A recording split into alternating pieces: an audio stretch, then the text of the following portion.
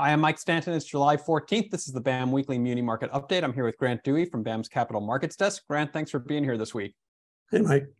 Before we get into the headlines from the market and economic conditions around the country, this is the most important week of the year.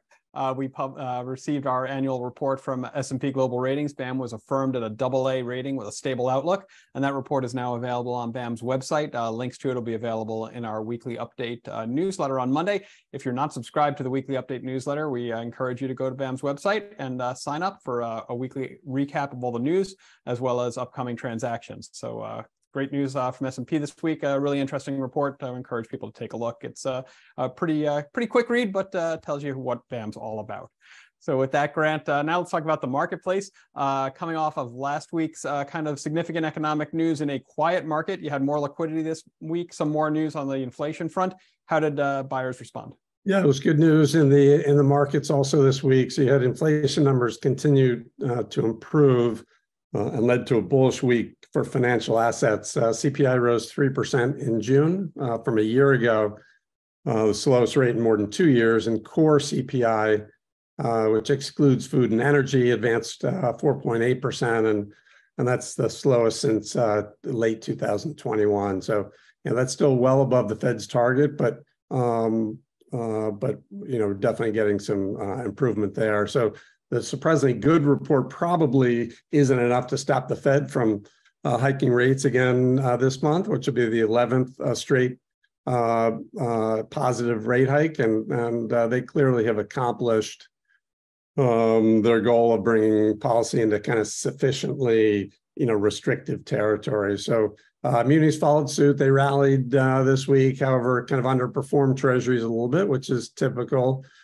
Fund flows in municipals have been slightly negative recently, and the calendar's picked up. So I think those conditions probably help contribute to the underperformance.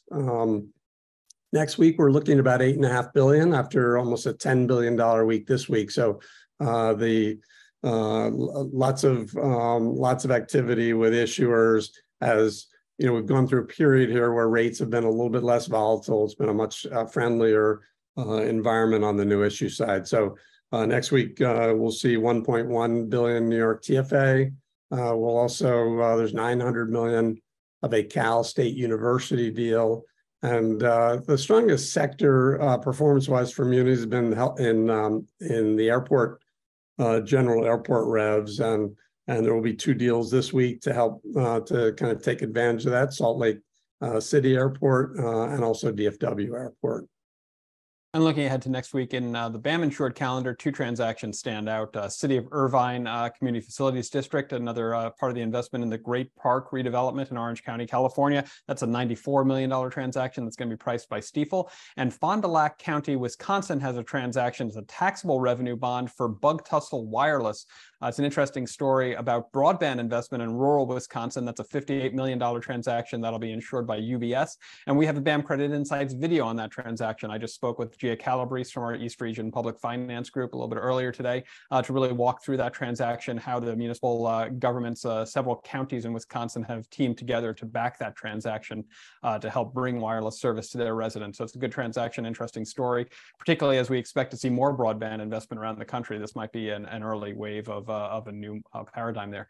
So thanks for your time today, Grant. Anything else before we close up? I think that's it. We'll see you next week. Very good. Bye. Thanks, Mike.